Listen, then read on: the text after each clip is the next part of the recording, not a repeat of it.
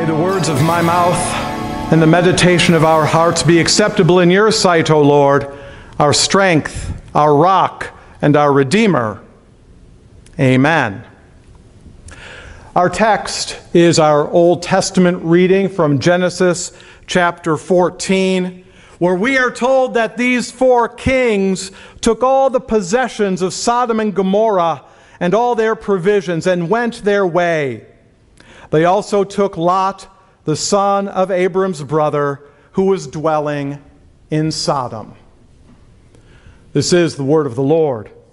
In the name of Jesus, amen. He must have thought to himself, how did it come to this? There I was, minding my own business, going about my business. Looked like I had a bright and prosperous future. And here I am now, captive, stolen away. And this bright future of mine is now a nightmare with no end or relief in sight. Well, of course, I'm talking about Lot, Abraham's nephew. When we last saw Lot, he and Abraham were going their separate ways, not because they had a falling out, but because both of them had so many flocks and herds that the one area that they were in couldn't support them. And so Abraham told Lot, we need to each find our own land, and I will give you first choice. If you go right, I'll go left. If you go left, I'll go right. So Lot looked to the east, and he saw the Jordan Valley, lush and green, looking like the garden of God, the Garden of Eden. And Lot chose that land, leaving Uncle Abraham with the less prosperous, less lush land in Canaan. So Lot, we are told, pitched his tent near Sodom. But we are also told that the residents of Sodom were very wicked in the eyes of the Lord. Well, it turns out that those residents of Sodom were taken captive. A coalition of kings attacked Sodom and Gomorrah and a few other cities because those cities had rebelled against those kings. And here, Lot, kind of as an innocent bystander, gets swept up in the conflict. We're told that Lot had actually moved into Sodom, and when the people of Sodom were taken captive, Lot and his family were scooped up as well.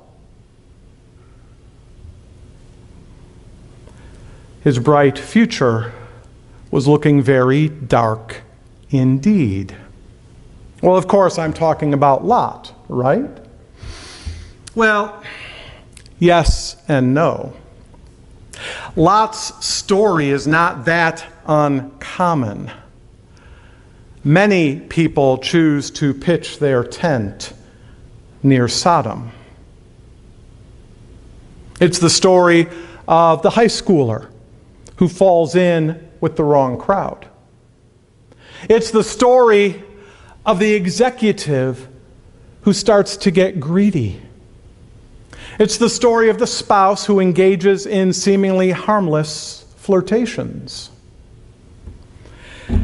Well, often those stories end with the high schooler becoming hooked on drugs, the greedy executive being arrested for embezzlement, or the flirtatious spouse destroying 2 marriages and 2 families. Be careful where you pitch your tent. Lot had his eye on that lush pasture where he could grow his flocks and herds. He didn't give thought to what Sodom represented, the spiritual danger as well as any physical danger that would come with that place. And even though he may not have engaged in the wickedness of that city, he actually had moved into that city. And when it was attacked, he was taken up in the conflict. Be careful where you pitch your tent. And where is your tent pitched? Do you sometimes pitch your tent near Sodom? Do you tell yourself phrases like this? It's no big deal. Everybody does it. I can handle it. Just this one time. Those self-delusions will lead us through the city gates right into the heart of Sodom. And before we know it, we, like Lot, are taken captive, not by four kings, but by sin and by Satan. Be careful where you pitch your tent. Well, word soon made it to Uncle Abraham that his nephew had been taken captive. And Abraham, without hesitation, musters his 318 trained men, as well as the men from 3 brothers with whom he had formed an alliance in Canaan.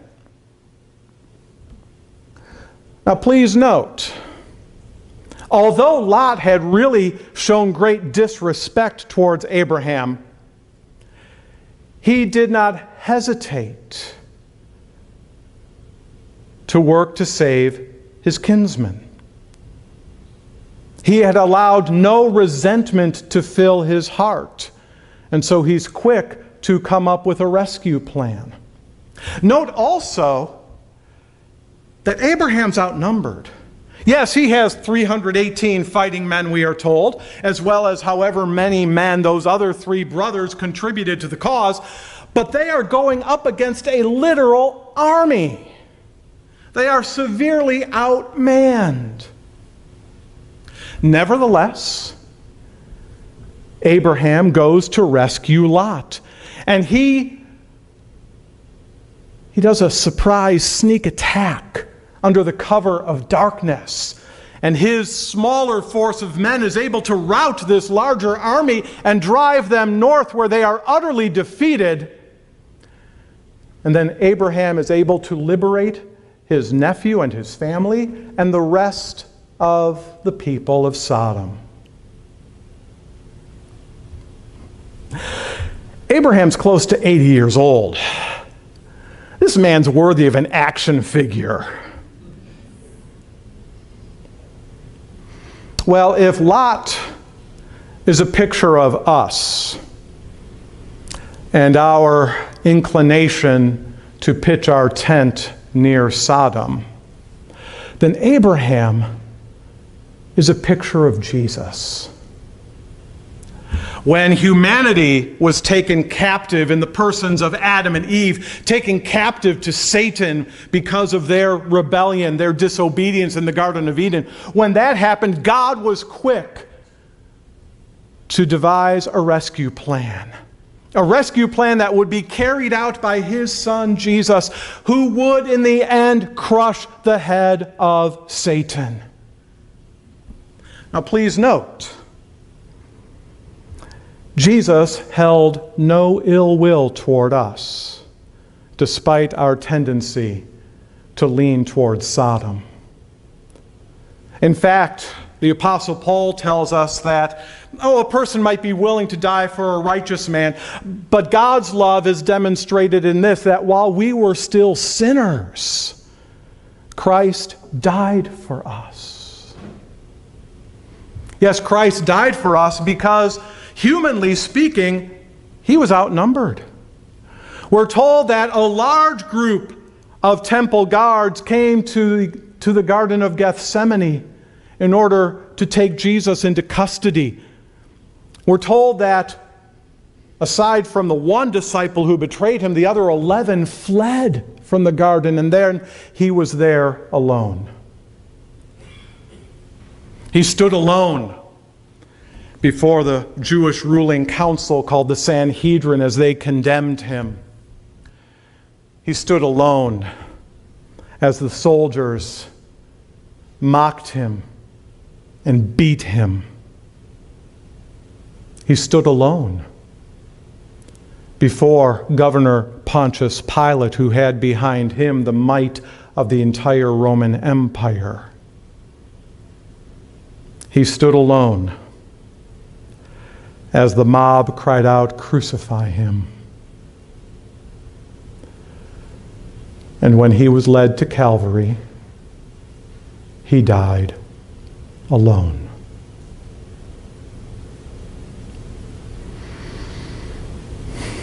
But it was under the cover of darkness that Jesus launched his own sneak attack. We're told that for 3 hours darkness covered the earth because the sun's light had been supernaturally snuffed out. And it was during those 3 hours that Satan, who had appeared so smug as he watched Jesus suffering, all of a sudden found himself engaged in battle against the Son of God. Jesus fought and struggled for you.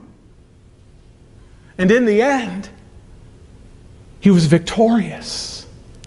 In the end, he had crushed the head of his enemy and ours, the devil. And Jesus, before he died, gave his victory cry of, "It is finished." The suffering is done, the debt is paid, and you and I were released from Satan's captivity over us. Well, this same Jesus, who was victorious on Mount Calvary, will return again in victory. He is that rider on the white horse that John describes in Revelation chapter 19. He is the one who comes with his mighty army. He is the one whose robe is dipped in his own sacrificial blood, but whose robe will also be dipped in the crimson, deep red blood of his enemies. Just as Abraham drove that army to the north and defeated them, so Jesus will drive his enemies, Satan and his allies, into the eternally burning lake of fire.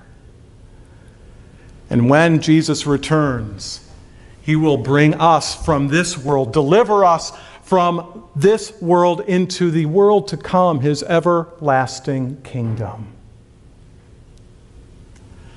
Yes, our Lord Jesus has won the victory on Mount Calvary, and that victory will be complete when he returns in glory on the last day. Sadly, however, for Lot, he didn't learn a thing. Lot moved back to Sodom, to the place not just of physical, but of spiritual peril. Sodom, along with its twin city of Gomorrah, would ultimately fall under divine judgment. And although God would spare Lot and his family, Lot would still suffer because, as you might recall, Lot's wife turned back towards Sodom and was turned into a pillar of salt. And Lot and his daughters had to flee into the mountains. He had not learned the important lesson of being careful where you pitch your tent. Don't let his bad decision be your bad decision. Remember that your Savior, Jesus, has fought and bled and died and rose for you. He has delivered you the victory and has rescued you from your captivity to sin and to Satan.